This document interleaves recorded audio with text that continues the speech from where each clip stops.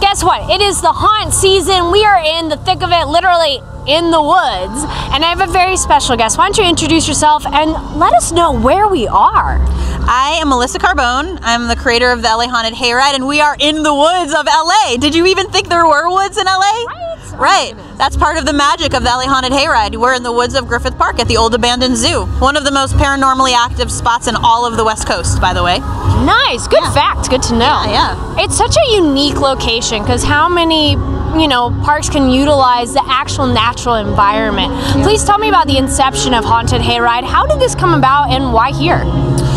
The LA Haunted Hayride, it came about really organically, actually. Me and my wife at the time, we had this cute little house in like suburban, LA, soccer mom USA neighborhood. And I used to build these giant Halloween displays, like these super elaborate displays. And every year they were getting bigger and bigger, and it just looked like Halloween had thrown up on my lawn.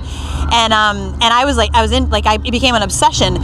So one night I looked out in my yard and saw, 200 or 300 people canoodling around the display, and I was like, there is something to this Halloween phenomena. So I started doing the research and found that it was a $6.5 billion industry. I was bummed every year Halloween passed and I didn't have something to do that felt small towny in the woods, hayride, because I'm from New England. So I decided that I was going to stop being bummed there was nothing here and build one. So I did, and that was the first year that we created the LA Haunted Hayride. It was out in Calabasas at Gillette Ranch. The very next year after that, we wanted to be more centralized in LA, so we moved it, and then just started growing from there, and people loved it. People loved us. And this year's the 10 years, so congratulations. That's amazing. I can't believe it's 10 years. It's boggling my mind every time you say that or somebody says that to me. I have to stop for a second. It's crazy. And that's also how many people do you know, and then also women starting a business, make this big endeavor and succeed too? It's not you did it 1 year and you're done. It's 10 years. How does that feel? It feels incredible. I wish there were actually more stories of women doing that, and I think hopefully there will be. But that's part of why I love talking about it so much, is I think part of the road to success is just activating, is just jumping, taking the risk, diving in, not thinking ourselves into inaction. Whoa. No, I love this. We are in the thick of it, literally in the fog. We have the haunted attractions behind us. It's so fun. I'm loving it. So obviously, clearly, you love it too. I love it. It's my most favorite time of the year, the best time of the year. Yeah. And then kind of back to the last question, kind of tying into what we were just saying. Yeah. Women in horror is such a big thing, and people kind of underestimate it. Oh yeah, but it's no, come on, the final girl. And women are huge fans of horror. I know. Where aren't women underestimated, right? So it doesn't surprise me. But yeah, absolutely. And again, I think it's there's a lot of talent out there. There's a lot of magic makers that just need that kind of motivation to get pushed into their magic making. And I hope that this story does that for more people. It should.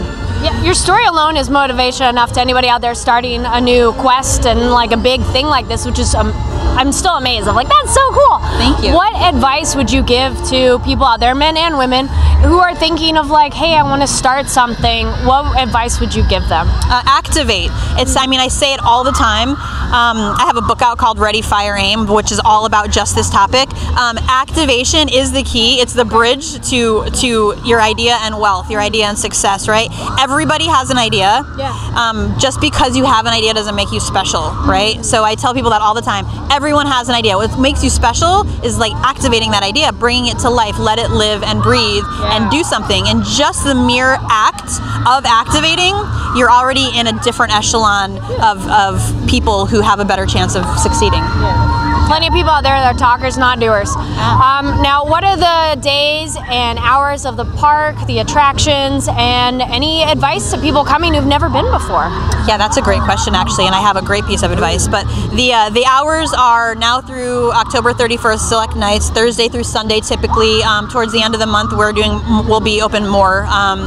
So there's a couple Wednesdays, Mondays in there. I think the biggest, and we open at 7 o'clock every night, and are open till 1 on Fridays and Saturdays, 11:30 every other night. So the tip that people should really heed my warning is when you come to the hayride, do the hayride last. Oh, okay. Do the hayride last. It will cut down on your line weight exponentially. The problem is that people rush to the hayride, and so there's a massive line there, and they move to all the attractions together. So you stay in line all night long. If you go to the House of Shadows or Trick or Treat first and do the hayride last, you'll cut an hour off of your line weight for the night. Oh. Yeah. Good to know, because we actually were like, yeah, let's do that.